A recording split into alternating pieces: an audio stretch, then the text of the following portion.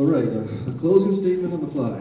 So since this is supposed to be about STV originally, and I've already talked about that, I will address Shirley's concern. And I'd like to remind Shirley and everybody here that under an STV system, you will have 3 MLAs to talk to.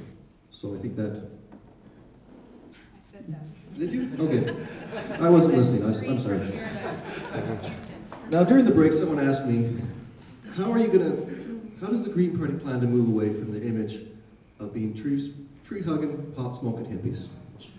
And when I was stumbling through that question about federal relationships, I didn't do a very good job of moving away from that. So I'd like to take another shot at that. Not the question, but just moving away from that image of us.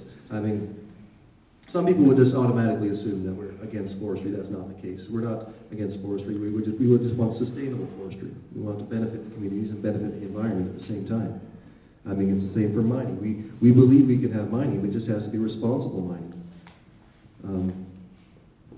And as far as the pot smoking goes, I mean, yes, I am against the drug war. I think, and some people will argue end the drug war for the sake of the economy. That's not my argument. I don't think that's a good enough reason to end the drug war. The reason to end the drug war is because of the violence and the social injustice that comes with it.